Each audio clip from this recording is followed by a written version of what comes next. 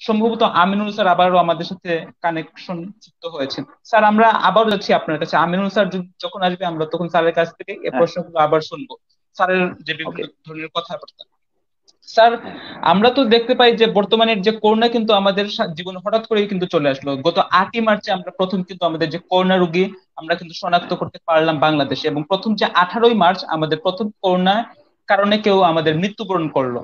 Sir কিন্তু এর আগে থেকে তো আমাদের যে বিভিন্ন স্যারেরা রয়েছেন, আমাদের সম্মানিত সকল শিক্ষকেরা রয়েছেন, আমাদের বিদ্যালয়ের প্রশাসন কিংবা আমাদের যে আমাদের স্থানীয় প্রশাসনই বলেন, আমাদের কি আরো জরুরি ছিল না যে আমাদের শিক্ষকদের আইসিটির সাথে আরেকটু সক্ষমতা বাড়ানোতে, বর্তমানের সাপেক্ষে যাতে আমরা চলাচল করতে পারি এই আইসিটি কে নিয়ে? ধন্যবাদ নাহিয়ান, চমৎকার একটা প্রশ্ন করার জন্য, একটা প্রসঙ্গ অবতারণা করার জন্য। আমি বলবো যে বর্তমান যুগটাই হলো আইসিটির যুগ। সেখানে আমি শিক্ষকই হই, অন্য কোনো প্রফেশনের লোকই হই, সেখানে আইসিটি থেকে কিন্তু দূরে থেকে আজকের যুগে আমি একজন উম, সফলতার কথা আশা করতে পারি না। এই আইসিটি আমাদের জীবনকে অনেক সহজ করে দিয়েছে, কিন্তু এই আইসিটির কারণে, আইসিটির এই অবস্থার কারণে আজকে আমি আমার ঘরে থেকে, নাহিয়ান তার ঘরে থেকে, আমিনুল স্যার তার ঘরে থেকে, এবং আমাদের যে দর্শক শ্রোতা বৃন্দ আহ এই অনুষ্ঠানটা দেখছেন, তারা তাদের ঘর থেকে এই জিনিসটা দেখতে পাচ্ছেন, শুনতে পাচ্ছেন, এবং মতামত প্রদান করতে পারছে, মতামত নিতে পারছে, তাই না? স্যার মনের ভিতরে যে বিষয়গুলো গাপটি মেরে বসেছিল, আজকের এই একাকিত্ব দূর করার একটা উপাদান হয়ে গেছে আইসিটি। তো আইসিটির কথা আমরা কিছুতেই অস্বীকার করতে পারবো না। তো আমি বলবো যে হ্যাঁ, এই জিনিসটা আগে নিতে পারতো, তবে আসলে এতটা মানে এই করোনা পরিস্থিতি এত দীর্ঘায়িত হবে, আমাদেরকে অনলাইনেই যেতে হবে, অনলাইন টিচিং এ যেতে হবে, সেই বিষয়টা কিন্তু কর্তৃপক্ষের কাছে, অনেকের কাছেই এতটা সেভাবে হয়তো বা ক্লিয়ার হয়ে ধরা দেয়নি।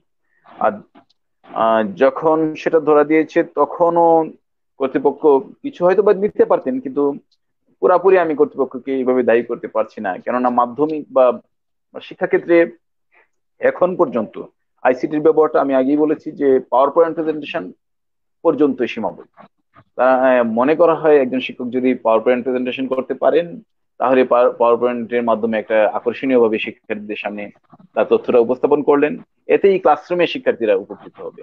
ক্লাসরুমের বাইরেও যে এইরকম ভার্চুয়াল জগতে শিক্ষা প্রদান করতে হবে, সেই জিনিসটা কিন্তু এখন এসছে সৃজনশীল শিক্ষকদের মাথায় এবং সবার কাছে। আর আহ এই বিষয়টা তখনও এত জোরালো ভাবে কেউ ভাবেনি আমার মনে হয়, যে কারণে পিছিয়ে ছিল। আর না এইভাবে, হ্যাঁ, এইভাবে ইকুইপমেন্ট গুলো বা দক্ষতা গুলো আহ কি কাজে লাগানো যায়নি বা সামনে আনা যায়নি। না, হ্যাঁ। না স্যার, আমরা স্যার আশা করছিলাম যে স্যার আমাদের যে অন্যান্য যে আমরা বিভিন্ন ভাবে দেখতে পাই যে টেলিভিশনের মাধ্যমে, সংসদ টেলিভিশনের মাধ্যমে কিন্তু আইসিটির যে প্রয়োগের মাধ্যমে কিন্তু অনেকে কিন্তু অনেক শিক্ষকরা কিন্তু পাঠদান করতেছেন, আমরা কিন্তু হ্যাঁ। আমাদের শিক্ষকেরাও কিন্তু তা করতেছেন, কিন্তু চাহিদার তুলনায় কিন্তু স্যার তা কিন্তু একটু অপ্রতুল, যে right. এটি কিন্তু স্যার সবসময় কিন্তু হ্যাঁ, থাকবে। মানতে আরেকটু যদি স্যার মানে বিভিন্ন বিষয় যদি আনা যেত, আমাদের অনেক শিক্ষার্থীরা এবং অনেক অভিভাবক কিন্তু এই বিষয়গুলো আমাদের গত যে শিক্ষার্থীদের নিয়ে যে আমাদের একটি প্রোগ্রাম হয়েছিল সুনামগঞ্জ সরকারি যুগল উচ্চ বিদ্যালয় এবং সরকারি এসসি বালিকার ক্যাবিনেটদেরকে নিয়ে, তারা কিন্তু আমাদেরকে বিভিন্ন ভাবে বিভিন্ন কথা কিন্তু প্রশ্ন কিন্তু তারা আমাদেরকে জানিয়েছিলেন যে আইসিটির, দুঃখিত, যে বাংলা দ্বিতীয় পত্র সহ আরো যে অন্যান্য ক্লাসের মানগুলো যদি আরেকটু বাড়ানো যায়, পাশাপাশি বাংলা দ্বিতীয় পত্রটাকে যদি এখানে আনা হয়, তাহলে এক্ষেত্রে কিন্তু আমাদের যে শিক্ষার্থীরা যে বাংলা দ্বিতীয়র মতন একটি রসকসহীন একটি সাবজেক্টকে তারা কিন্তু যথাযথভাবে স্যারদের মাধ্যমে হবে। তা জানতে পারবে। Right.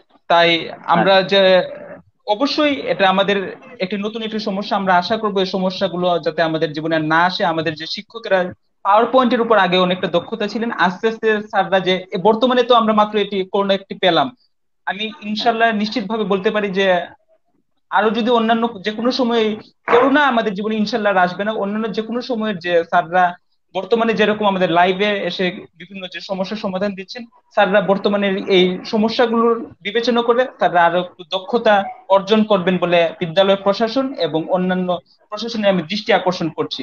ধন্যবাদ স্যার। স্যার আমরা এবার যাচ্ছি ধন্যবাদ। আমিনুল স্যারের কাছে। স্যার শুনতে পাচ্ছেন?